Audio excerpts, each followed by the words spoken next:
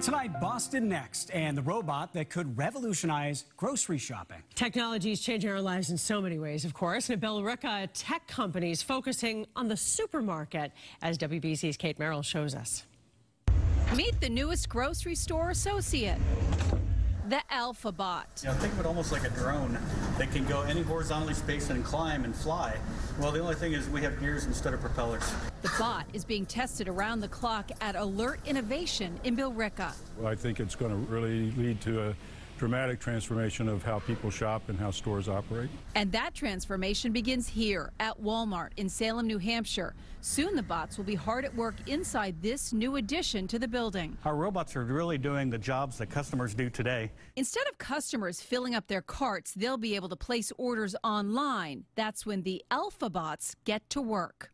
The groceries are stored in these blue totes that the Alphabots are programmed to retrieve. So it's the only robot that can basically move vertically and then access and work on any horizontal level. The robots can seamlessly move along the tracks in any direction, picking up dry, refrigerated, or frozen items.